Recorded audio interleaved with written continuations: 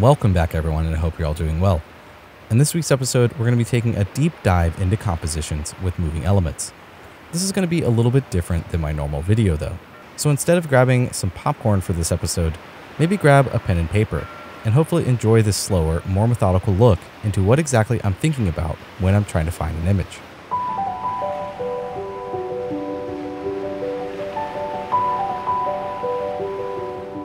Many times when I'm looking for images, there's something happening in the image that I really want to photograph. This is kind of the definition of photography, if it's not obvious. But what sets a landscape photographer apart from someone just walking by and snapping an image is how they present what is happening to the viewer with context. Some might call this telling a story. So when I walked up to this image, there are a few things that immediately stuck out to me that felt unique that I wanted to photograph. The first one being this fog in the distance. The next being how blue the water appears in this warm summer light. And the last main element being this bit of light illuminating the scene that felt somewhat rare here in my time in 𝐒𝐸𝐵, since all I've really experienced so far is fog and overcast. A little side note is I've been in 𝐒𝐸𝐵 for over 10 days, and this was the only day that I've had light so far. Okay, so I know what elements that I want, and now the puzzle is to put them together. Ideally, my foreground element would be something interesting that shows the light and waves while leading my viewer's eye back into the distance to that foggy hillside. This is where seascapes can be a bit difficult and something that I've talked about in my past videos regarding seascape compositions. Finding wave patterns that help you create your composition is a skill that just takes practice and patience. This evening, I found a cascade of rocks, almost resembling what looked like Legos to me, that not only were catching a bit of warm light, but were also shaped by a layer of waves that with the right wave led my viewer's eye right to that hillside.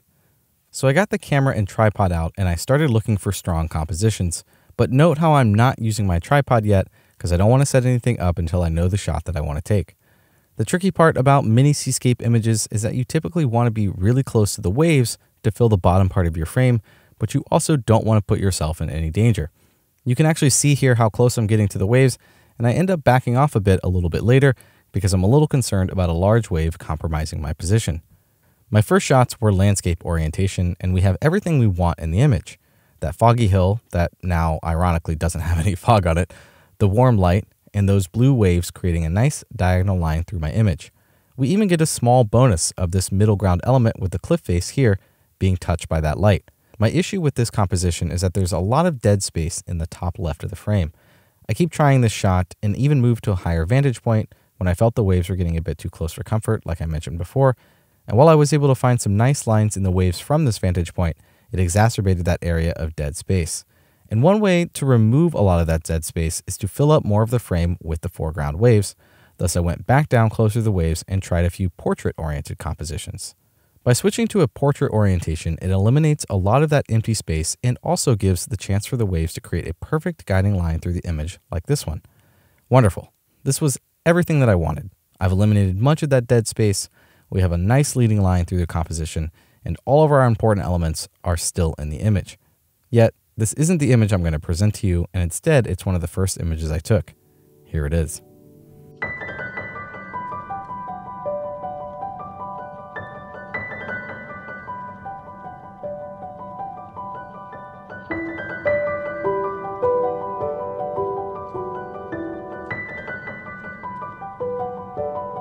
Now, you might be asking yourself, Alex, why did you just show me all of these compositional ideas when you ended up throwing them out the window anyways? The lesson here for me is that I was very focused on trying to find waves that created a perfectly timed line through my images, that I didn't properly recognize how unique this little cascading rock face was right in front of me. So when I got back to review my images, I actually ended up preferring the earlier snaps that mixed both the waves and the rock face to combine into my leading line of the image. The rocks also give me more of a sense of place, specifically 𝐒𝐸𝐵, whereas by hiding them in a wave, the image feels a little bit more generic. On top of that, right when I arrived, likely had the best light as the fog rolled off and I lost the light on the water and rock faces pretty quickly, and as we all know in landscape photography, lighting trumps all. So while compositionally this is far from perfect, it's a nice reminder to keep your eyes and mind open to what's right in front of you. I also keep getting reminded here in 𝐒𝐸𝐵 that the light might be the best far before sunset and that I should try to utilize it as productively as possible. So as the sun went behind the mountain, I lost all of the light on that eastern facing coastline, so I drove down to where I know the sun would still be shining for our final composition of the evening. Hey, pardon the interruption, spoiler alert, I do end up having another day with some sun, so stay tuned for that. It'll probably come out in some episode. But I just wanted to say thank you for all the support. I cannot do this without you. These videos take a lot of time and effort to make. Without your support, I can't keep making them. So if you wanted to help support me in more ways than just liking or subscribing to this channel, you can do that with the little link down below where you can find things like my Patreon. My Patreon is an absolutely great way to help support me. You can get a postcard once a month for yourself. I'm even going to try to do one editing video a month that has commentary. So if you're trying to learn editing or you want to see how I edit my images, I'm going to try to do one video a month there on my Patreon for that. Or you can get credit at the end of some of these videos just for helping support me. It means the world. It really helps. And if that's not something you can do, but you are interested in editing, there's also a link to my Lightroom editing companion, which will help you learn a linear fashion to editing that I think is really unique. Anyways, lots of stuff down there. I really appreciate it. Let's get back to the video, and I'm getting eaten alive by mosquitoes. This time my shot started out a little bit differently because I had been to this spot a few times before. However, the tide was much higher than normal, which completely changes my knowledge of the spot. That's the beauty of the coastline, is that there's always changing elements. So I sat my bag down and I just looked around for interesting things that stuck out to me. One of the first things I noticed was this formation of rocks created a small waterfall during the ebb and flow of the tide. So I immediately took a few test shots and I grabbed my tripod. The results were terrible, but not to worry. It was only terrible because the light was still way too harsh. However, our composition was exactly the type of image I wanted to capture. We have a really interesting foreground element that will be the focus of the image in this waterfall. Our midground is this little cove behind it that also has some interesting wave elements within it. And to top it all off, we even get a bit of trees and mountains, which I really felt like represented 𝐒𝐸𝐴 in the background. Now all we had to do was wait for the right light. But in the meantime, I looked for other images that had interesting elements in them, but my mind was mostly set on the image that I had just found.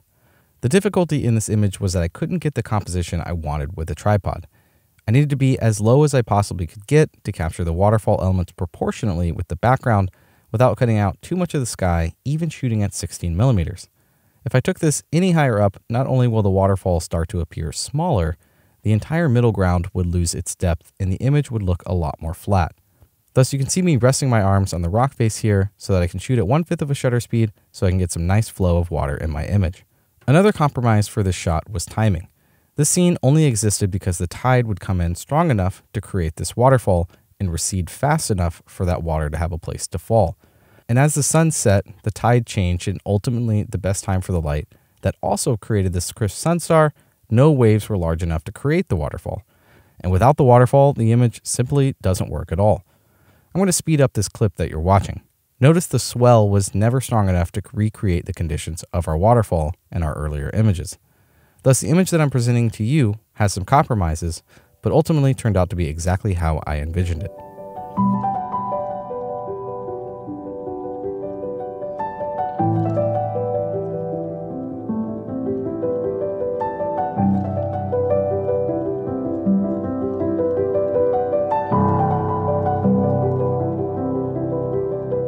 This was the best waterfall moment I got while sitting there and waiting as the tide came in and out.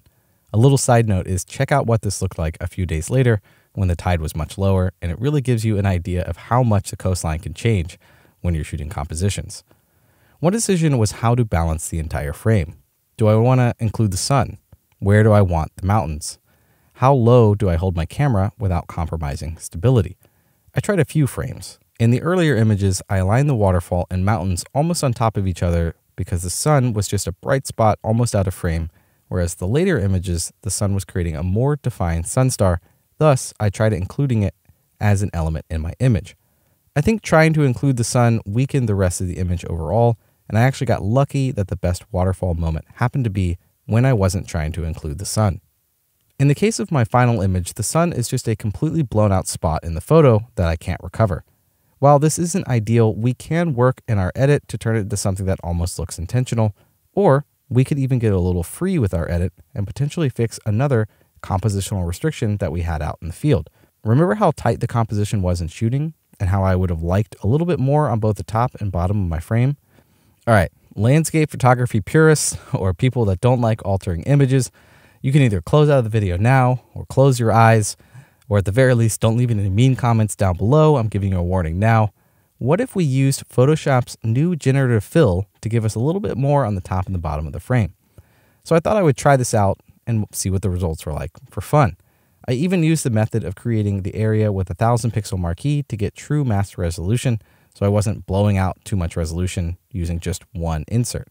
However, it's still not perfect. Notice all the editing lines you can see here, and it could use a little bit more refining. This won't be my final image, but something I will likely use is this fix for the blown out highlights in my sky that I think it did a really great job for, and I don't think this is too much of an alteration that I can probably get away with it.